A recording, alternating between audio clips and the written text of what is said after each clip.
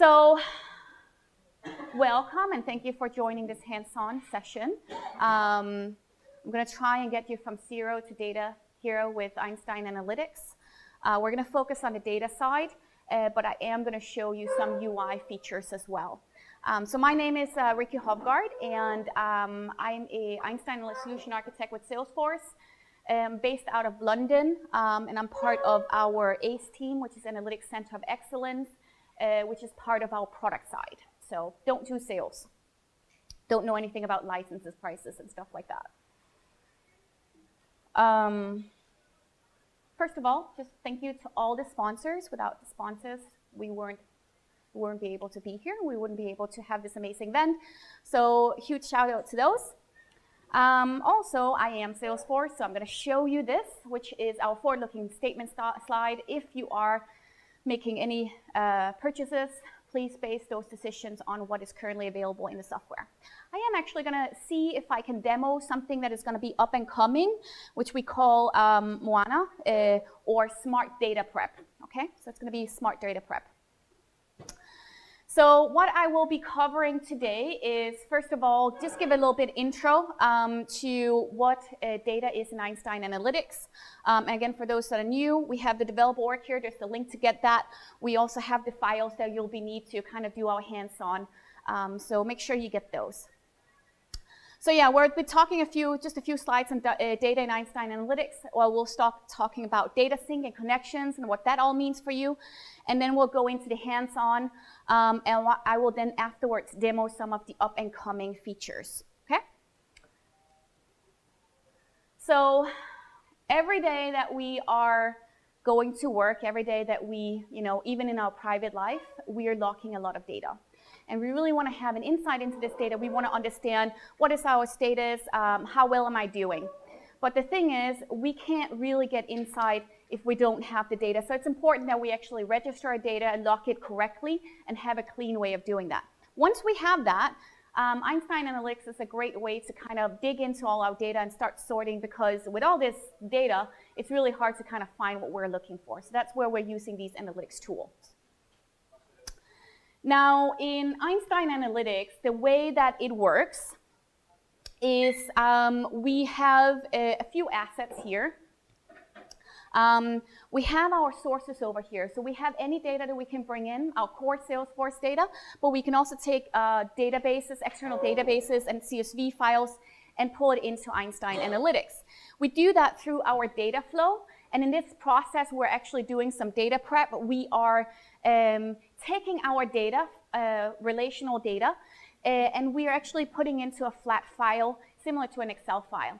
We're doing this because when we need to query our data in Einstein Analytics, we want it to be fast.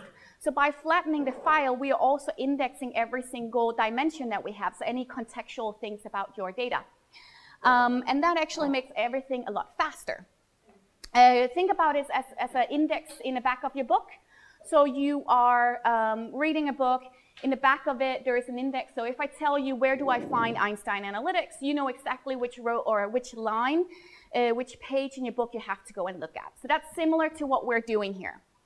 Now, once we have our data set, so that's what we're pulling out of our data flow. That's being registered as a data set. We can start exploring that. We can, what is the sum of amount, what is by stage. That's a single exploration that is going to be our lens. We also have our dashboard, which is a collection of different explorations that we're putting into one dashboard. So similar to what we have in core Salesforce as well. So just if you're used to working, how many have used to working with standard reports in Salesforce? Few of you. So data set is kind of like your report type. How are we structuring the data? Lens, our report. Dashboard, well, that's our dashboard. All of this is wrapped in an app, so similar to our folder. So that's where we're storing all our assets. Still time to get your developer org and get the files. Just highlighting that. So in Einstein Analytics, we have to switch things a little bit around.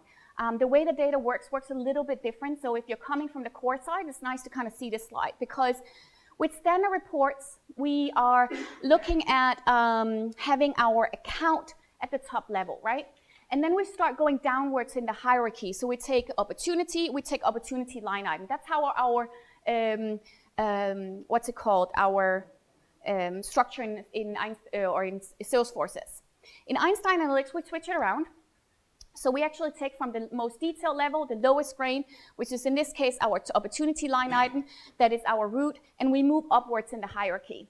In Einstein Analytics, we're not restricted by a direct level. So here in Standard Report, we go one level down, and we can't really combine it like we have over here. And also, another thing is we're not restricted to 3 levels. So if you have multiples at 5 levels, you can go ahead and do that in Einstein Analytics, as long as it makes sense, right?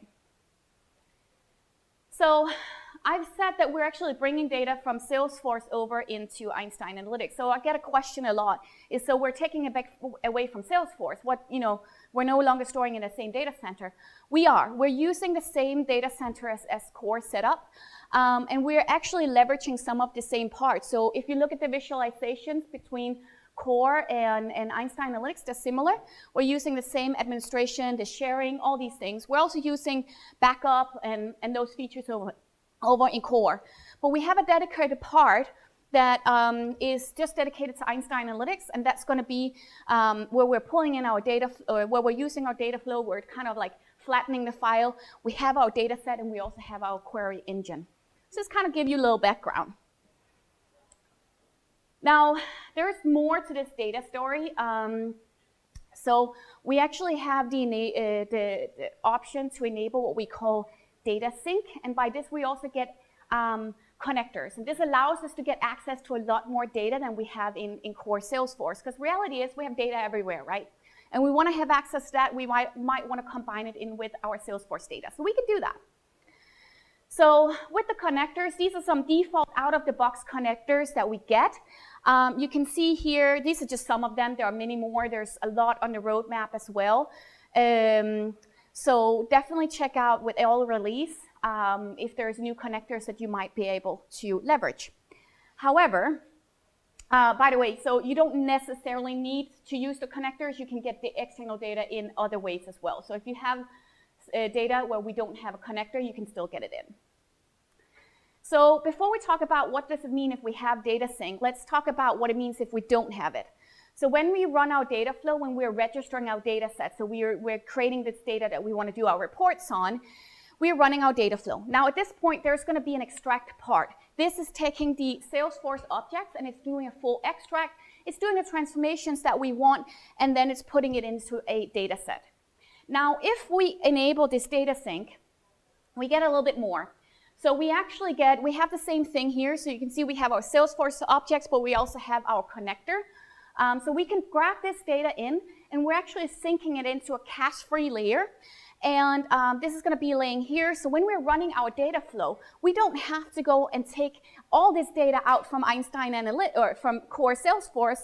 It's already stored right here. So that's making the process a lot faster, and it also allows you to combine data a lot more freely. Okay?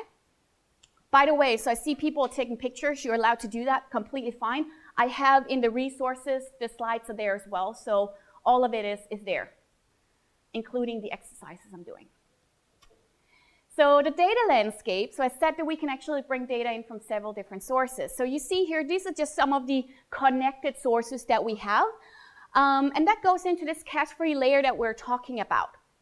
Once we have this cache-free layer, we can go ahead and build our data sets however we want. So this is kind of the blue lines that is illustrated over there. We, of course, have our CSV files. They go directly in as a data set. And then we also have the option to use some kind of middleware or direct integration, pushing data from external sources, external databases into a data set.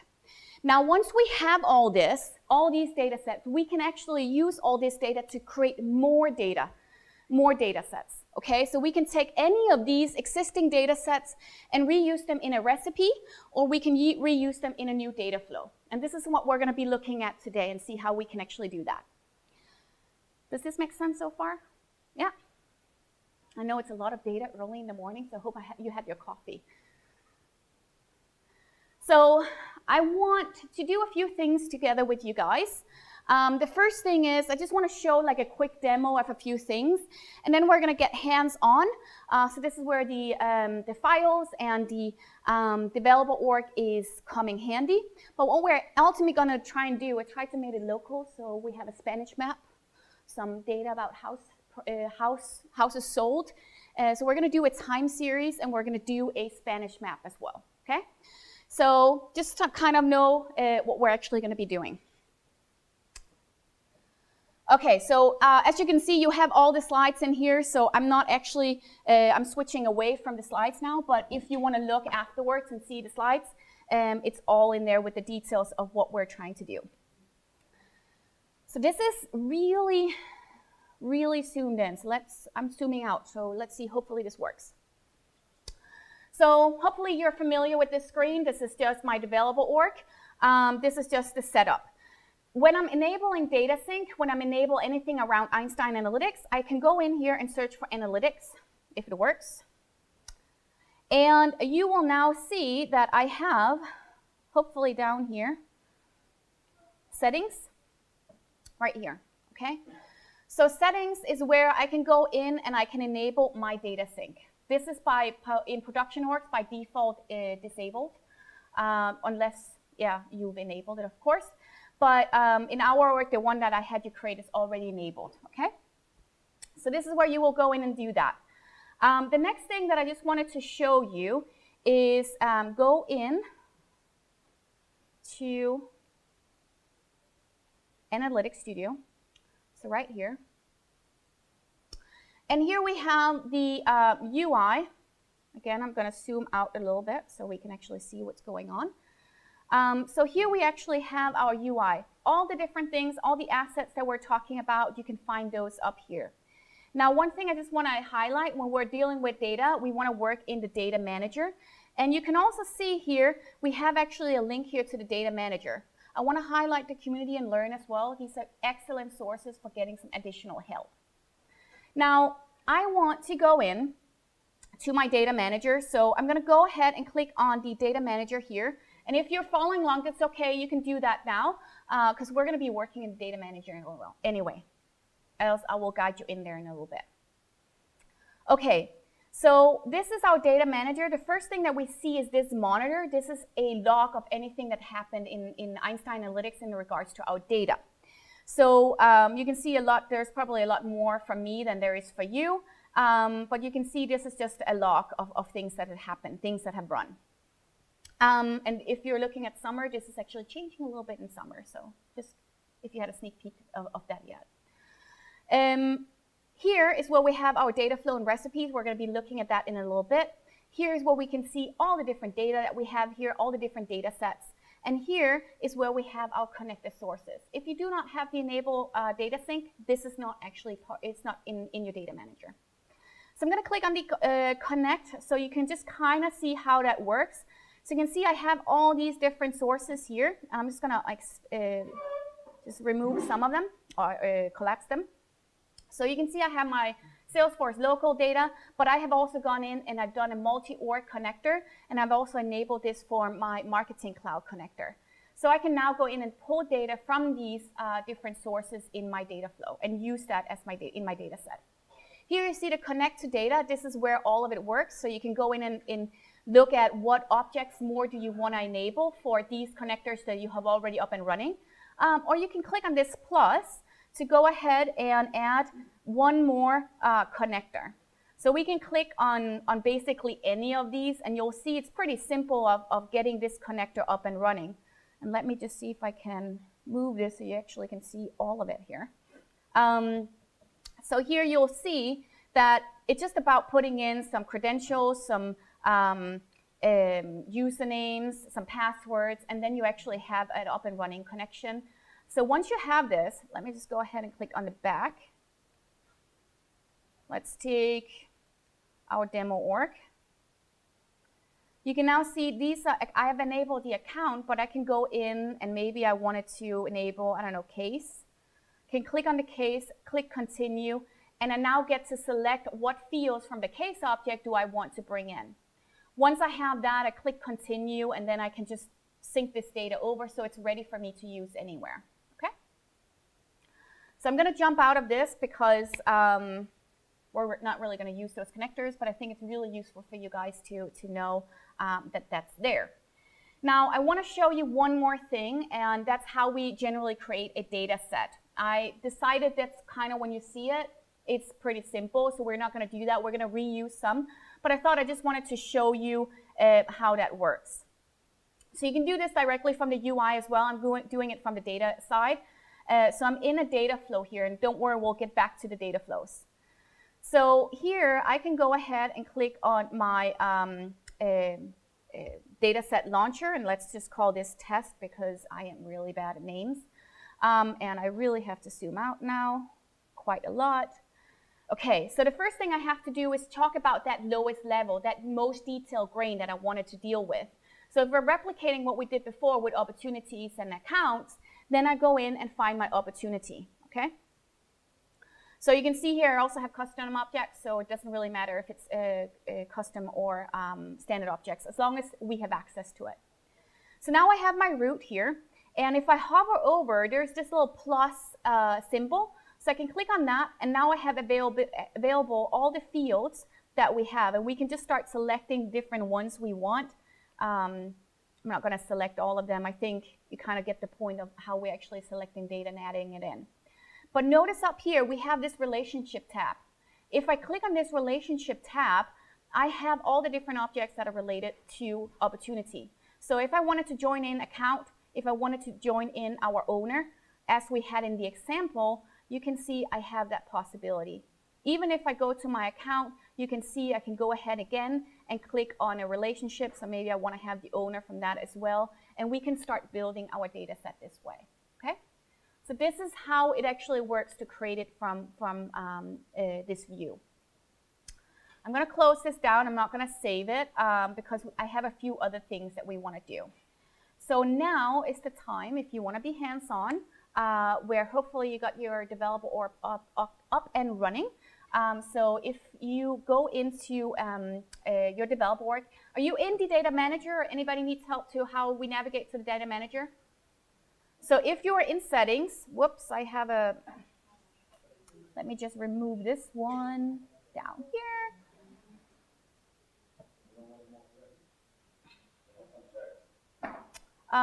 So if you're in settings, which is kind of the default, then go ahead up here in the top right corner.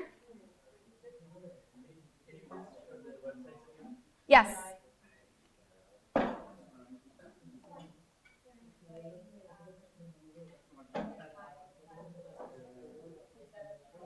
This is the URLs, okay?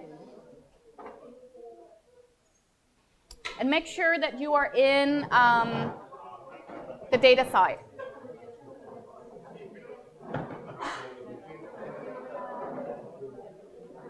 Everybody got the URLs?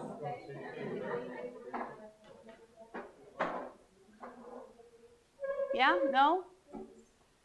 Don't worry. I mean, if you don't get to be hands-on right now, as I said, all of this is in the slides. So you can go back and you can do all this. I'm not going to remove the files either. So you have all that to kind of play with.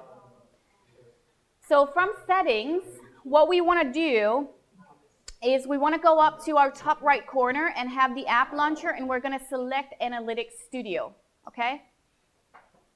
So now we have Analytics Studio open, and remember we can go ahead down here and grab our data manager. I actually am a little bit legacy user, so I am up in the gear icon, and you can also access it from here. Whichever way rocks your boat, that's how you're going to do it, okay? So we're now in a data manager, and the first thing that I want you guys to do is I want you to click on this Connect tab, okay?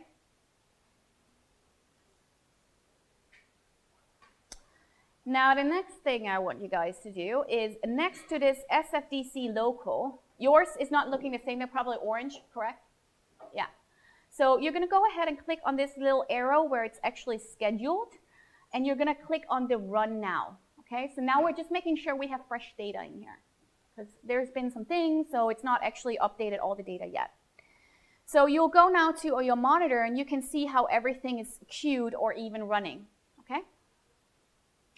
So while we're waiting for that, we're going to go ahead and we're going to play with a recipe because that data is already there. So this can kind of have its own life. And then hopefully when we're ready to use it, it's there. So we're going to now go and click on the Data Flow and Recipe tab. Okay. And notice I have two tabs here. I have the data flow and I have the data set recipes. We're going to start with the data recipes. And this is actually the most UI-friendly way of doing our data prep. Okay? So we're going to go ahead and click on the blue button that is called Create Recipe. And we're going to choose the opportunity data set. Okay? So there should be already one in here that is called opportunity data.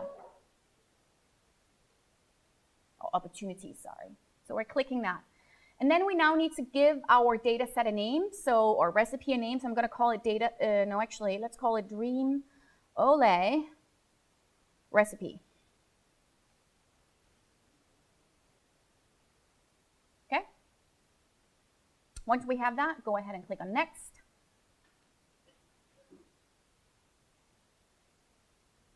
And now we see a preview of all our data. The interesting part is also over here where we have our transformation panel. Right now we don't have any transformation, so we're going to make a change to that. So the first thing, if we're going to scroll over, you can see that we have an amount field. Actually, it's all the way in the end. So let's go ahead and click on the amount. And what I want to do is I want to select the formula. Okay? We're going to see how we can actually do a formula. Now in here, I can either select the columns that I want to use, so I can start typing. I know that I want to create an amount field that is just adding 15% to it, so we have like a fee, additional fee. So I'm playing with data here. So we're going to start typing amount, and you'll now see that it kind of pops up here. So we're just going to click on that, and it comes in. This is the API name, so we don't have to do anything else. Then we're going to go ahead and click on the star, so we actually have a multiply. And then 1.15. Now you can go ahead and do all funky stuff, so we can do round if we only want to have 2 decimals. I think I have that in the slides just so you can do a little bit more. But right now we're just going to go ahead and click on the add. Okay, so you'll now see that we have our new computed field over here. And if I click on this, I can actually go ahead and click on the attribute as well, and I can give it a new name. So by default, it's going to call formula, but we want to call this maybe amount fee.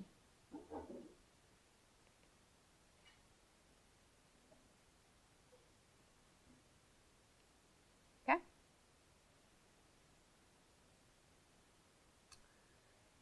The next thing that I want to do, and hopefully, I'm just going to quickly go over here and see if it's done. All of mine is done, so hopefully yours is done as well. So we're here, so now we want to see how can we add data in. So we're going to go ahead up here. You have a little button that is called Add Data. Okay, so we're going to click on that. And we're not going to take any of these existing data sets. We're actually going to go ahead and click on the connected data. Was that mine? Okay. And we're going to select the user object. Okay. I'm going to keep this, for some reason it didn't work yesterday when I tried to do it on the ID. Obviously the ID is the best way to do it, but I didn't have time to figure out why it didn't work. So we're going to keep that. That's fine. But if I scroll all the way down, you can now see these are the fields that I have from my user object that I can bring into this data set. So let's just go ahead and click on the active one. We want to make sure that our users, whether or not they're active, that we want to bring into our data set. So we can select any of these, but just make sure you select the first one or the active part. And once we have that, go ahead and click on the done. Oh, by the way, you can also add multiple key pairs. So if you want to have a composite key, that is possible to do as well. So let's go ahead and click on done. And we'll now see that we have our full name, that is the one that we're mapping on, but we also have the active, which is the field that we wanted to bring in, right? There's a lot of different functions. There's one in the exercise, how to do bucket on stage and all this. I'm not going to do that right now, but there's a few more things in the slides if you want to have a play with it. So let's go ahead and click on the Create Now. So we're going to create our data set. And you can see now these are all the different fields that we have selected. Notice that all the fields that we didn't select are still here, but they're just not checkmarked. So I can go in, for instance, and say the full name. I don't want to have that twice. So I'm going to remove that because notice it's coming from our base, the user here, right here. So we don't want to bring that in twice because we already have it in our opportunity data set. So I'm just going to go ahead and click on Continue. And then we're going to run this recipe. Now, the next thing that I want to show is I want to just show you how we can build a data flow. I wanted to do some XMD, but I'm going to do that afterwards, how we can modify our displays as well. So we're going to return back to this data set, but right now we actually want to import that file that I had you download. So hopefully I have it out here. So make sure you're back in your data manager. And you can now see for me, if I just click on the refresh, my recipe is, well, it already completed successfully, so that's great. But basically, this is where you'll then see like what is the progress. Now we want to go ahead and click on this data tab, and we can probably now see that we already have our dreamOlé recipe. We want to create one more data set. So we're going to click on the Create Data Set up here, and again, you can do this from the UI as well. And we're going to take in the data that we have, which is called Spain data, that I had you download. Okay. And we're just going to go ahead and click on Next. And then one more Next. Here we have to be a little bit careful because notice each one of these are defined either as a text field or as a measure. My year is also a measure because it's a number, so it kind of automatically detects that it should be a measure, but it's not because we can't calculate on a year. So we want to go ahead and change, just select the year and then change over here to a dimension. Okay. Once we have that, we can just go ahead and load, and this is the favorite part. You see a little animation. Yeah. He never really gets done, I don't know, so I always just click on close when I'm done, just like smiling over that animation. So just go ahead and click done, and it should probably already be there. So if I just go back and then go back here, you can hopefully see I have my Spain data. Okay. So let's go back to our data flow and recipes tab. What we want to do now is create a brand new data flow. Okay, this is another enablement of enabling data sync. We can actually have multiple data flows. So we want to go ahead and click on this Create Data Flow. And we're going to call this, let's call it dreamOlé. That way you know where you created it, why you created it. Let's go ahead and click on Create. And then we have our data flow. Okay, this is all blank now. Up here, you'll notice here the different transformations that we can do. And I just wanted to show you a few ones here. Again, I'm not going to do all the exercises I have in the slide. There's a few more things in there. But I thought let's just do a very simple basic if you are completely new to this. Let's do a completely basic data flow from scratch without that data set builder. Okay? So we're going to click here, the Edge Mart. Edge Mart allows us to reuse an existing data set. So we're going to click on the Edge Mart. And we are going to call, this is best practice, just call it something that has to do with the transformation you're doing, else you have no idea what you're looking for once you're, have a very complex data flow. So I'm always calling it Edge Mart and then underscore Spain data. Okay? Let's go ahead and then in the data set, we're clicking that, and then you'll notice that we have a few things here, but we want to select the Spain data here. Okay, so make sure you select Spain, and then you can go ahead and click on Create.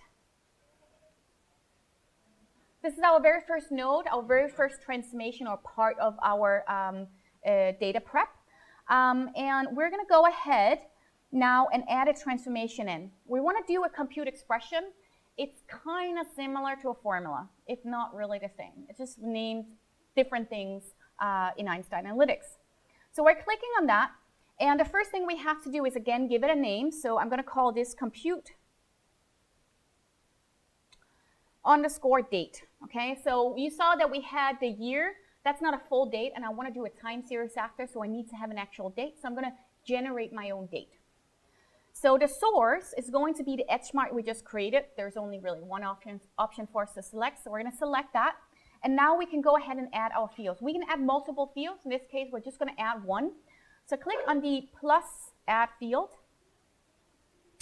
And what do you think we're going to use? What output? What type? Is it going to be a text, number, or date? A date, right? We're going to create our new date. So I'm selecting the date. Oh, by the way, I probably should give it a name. So let's call it date in name and label. Now in the SACL expression, SACL is Salesforce Analytics Query Language. That is just something you have to learn the syntax, but once you have the syntax, it's quite easy.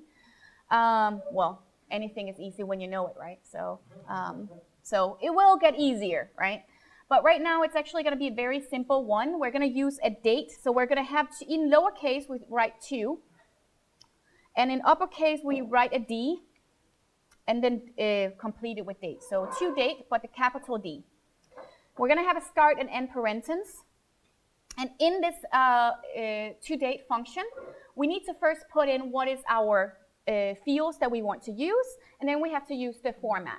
So the first thing is we're going to have single quotes. We're going to have 2 of those. And in between it, we're going to put year, illustrating we're calling that API name year from our data set. I just remember that's what it's called. Sometimes you have to go back and check what it's called. We're then putting a plus after the single quote.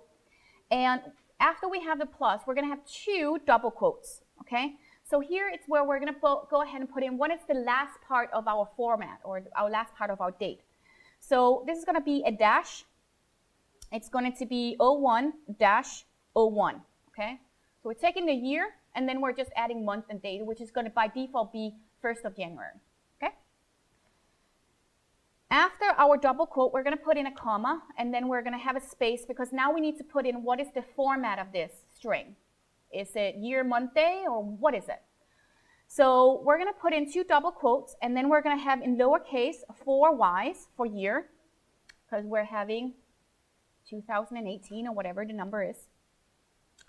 We're going to have dash.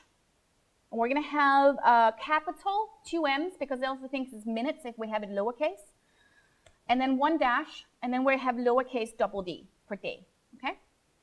One thing I always forget is down here in the date format, it doesn't look like it's mandatory. It is mandatory.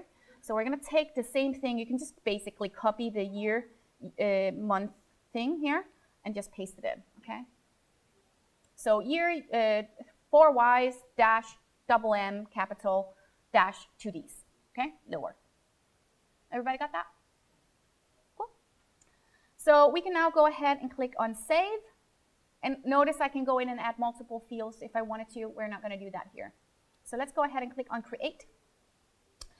And now we have our computed date. Okay?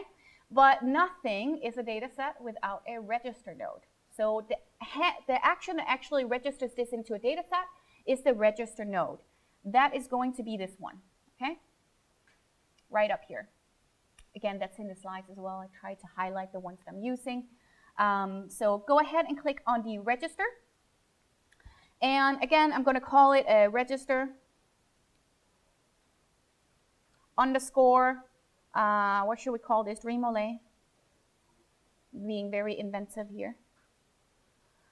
The source node is going to be our compute expression because we want to have our date field in. So we want to have the extract. We also want to have the date field. So we're going to click on the computed date or compute date.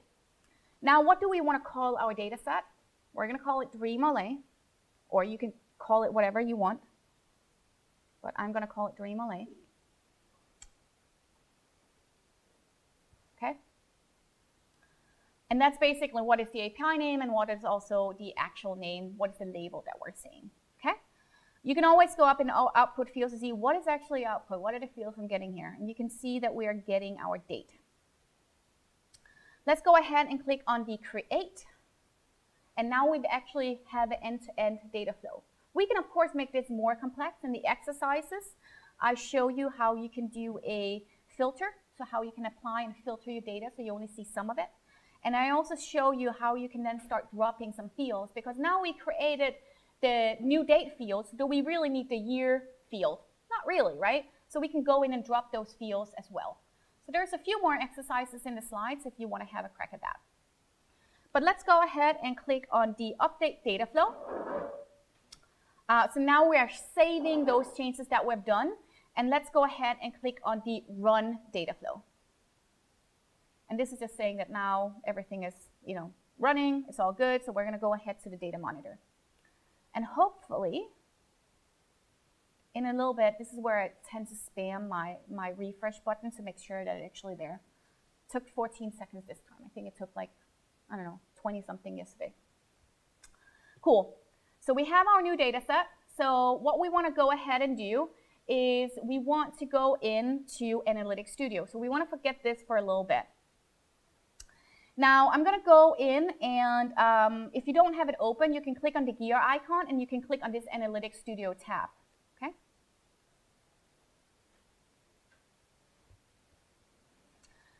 So if I search here, you should hopefully see we have our dreamOlé. We should have two, right? So we have our dreamOlé and we have our dreamOlé. So the recipe and the regular one. If I click on my recipe, I just want to show you one thing, because sometimes we're changing the fields and they're not necessarily getting the nice values. Notice I have this little field tab here. I can now go in and say, well, my account type shouldn't be shown as account type. I want it to be account. Instead of a dot, I just want to have account type. So it's more user-friendly for the end user to see. On top of that, I can actually click on this little arrow next to it. Oh, not today. It wants to scroll. Okay. And I can edit my values. Okay. So in here, I can go in and say, oh, I clicked on the wrong one. Doesn't matter. But I can go in and say, maybe I don't want this to be a certain value. Maybe I want this to be called something different. So if I had, before I wanted to click on the account type. So if I had, I think it's customer and partner, that is by default. But if I wanted to call it client instead, or if I had numbers in front of some of my stages, I could remove that. So some of these things we can go ahead and do. And we can go ahead and change the color as well. So definitely remember this little field section. This is what going in and modifying what we call the XMD, which is extended metadata. So this is like our visual portray of our data set. I'm going to cancel this. You can save it if you want. So I'm just going to cancel it. With that shown, let's actually create a dashboard. Okay. So let's go ahead and click on the Create tab here.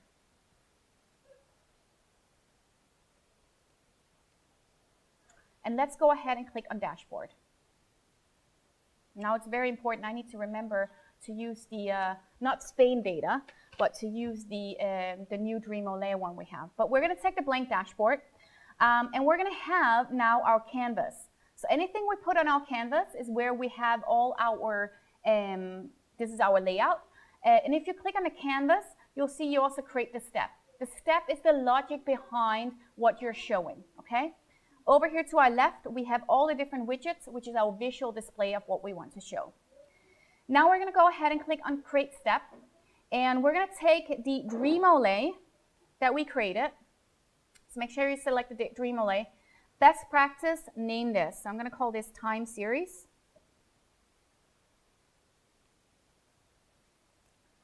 Down in the bar length, okay, I am going to select sum of houses sold. Okay, I want to say I did my very best to use real data, but the fact is I don't speak Spanish, so I have absolutely no idea what I'm looking at. So I just want you to know I did an effort, but it might not be completely correct. I had to do a few transformations for this. So we're selecting house sold, and in the bars, we're going to go ahead and we're going to select the date field that we created. And we're going to just select year, which is the top one here. Okay. So we now grouped it by year, and we have sum of house prices. Not house prices, sorry, sum of houses sold, how many. Okay. So we're going to go ahead and switch now to our table mode. So we're going to use our compare table. And what we want to do here is we want to have a placeholder. We need to create our predicted value. So all time series is all about creating a forecast, how many things are we going to sell in the future. So we're going to click on the plus and just take any random thing. So houses sold is fine. Now next to it, notice we have this little arrow. If we click, as soon as we're in our compare table, we have a lot more functions. We're going to go ahead and edit this column. First best practice, give it a name. So I'm going to call this predict. And in the function here, I'm choosing the time series. Okay? There's a lot of different ones. You can also write your own formula if you want. We're going to take the easy way and do the time series. What field do we want to predict? What is the, how many do we want to forecast? How many years ahead? And also if we want to include seasonality and choose the model. We're going to leave all as is. So just go ahead and click on apply. And you'll now see how things are changing. So we can click on this close button, not the done, but the close. And if we go over on our right side, we can go ahead and choose a chart. And we can select the suggested chart, and we'll take the first one, which is a timeline. Okay? Now we have one that is our predicted, and one that is our actuals. Now actually, if I switch to the formatting here, let me just collapse this general section. You notice I have my timeline chart. So we're going to click on that. And in the axis mode, instead of using small multiples, we're going to have single axis here. And it's kind of nice laying on top of each other now. With that done, you can go ahead and click done.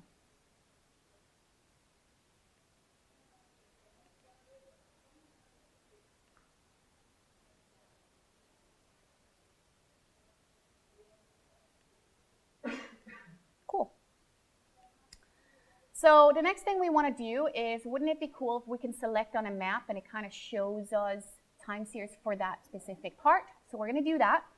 So we're going to go ahead and click one more step. Actually, let's just save first. Let's save it. So, because this is like when we work in browsers, it's nice just to save. So let's kind of call this dreamOlé and click on save. Okay. Let's go ahead and now click on the create step once we have that. And we're going to select the dreamOlé one more time. And this time we're going to call it map.